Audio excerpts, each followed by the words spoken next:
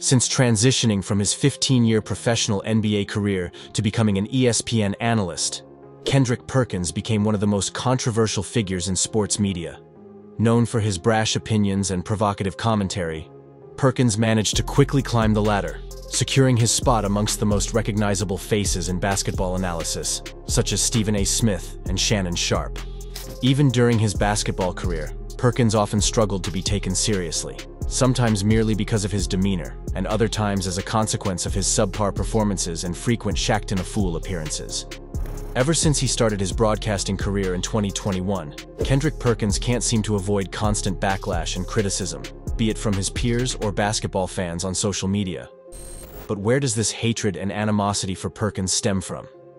In this video, we are going to be examining Kendrick Perkins' analysis, insights, and whether he truly stacks up against the competition. First off, let's start by looking at instances where Kendrick Perkins' analysis has missed the mark. Whether it's predicting game outcomes or evaluating player performances, Perkins hasn't always been on the money.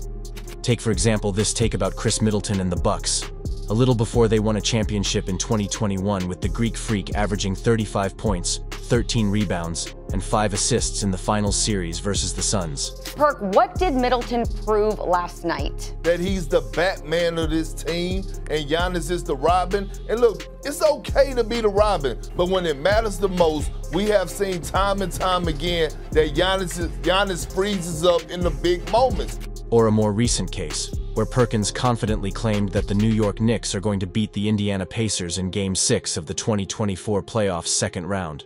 The Knicks have won this series. I believe they closed it in 6, to be honest. Ooh. Wow. Yeah. 2 games later, Tyrese Halliburton and the Pacers sent Jalen Brunson and the Knicks home, winning Games 6 and 7, proceeding to the Eastern Conference Finals. With Perk continuously saying these, sometimes plain stupid takes on live TV, it's no wonder that ESPN is slowly losing its credibility in the world of basketball analysis. Another area where Perkins falls short is in providing depth to his analysis. While some analysts break down plays, statistics, and strategies in detail, Perkins often offers surface-level insights. And when faced with a counter-argument, Perkins just hits you with his signature, "Carry the hell on." When comparing his analysis to that of his peers, it becomes clear that Perkins sometimes lacks the depth needed to truly understand the intricacies of the game, which makes him an easy target for Charles Barkley, Shaq, and the inside crew to constantly make fun of him.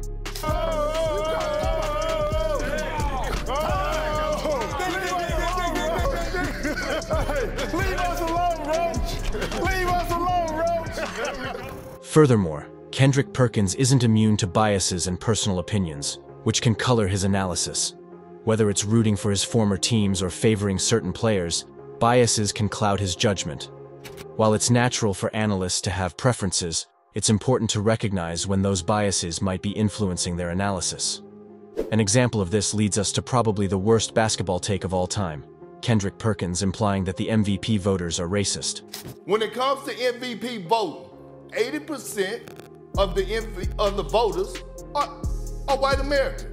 20% are other. In this instance, Kendrick Perkins is actually trying to make a case that MVP voters are racist by bringing up very few cases in which white players won the award.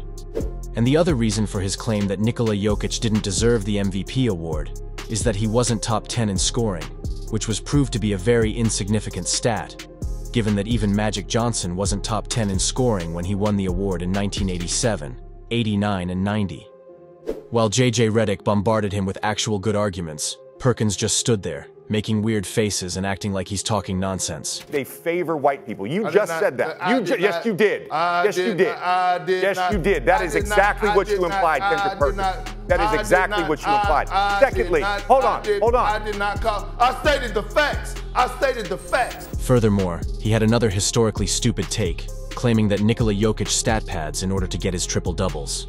I'm watching Jokic pass the ball, and I'm watching his guys catch and shoot, no hesitation, good or bad shot. Are you sitting here and saying Nikola Jokic is having his numbers padded?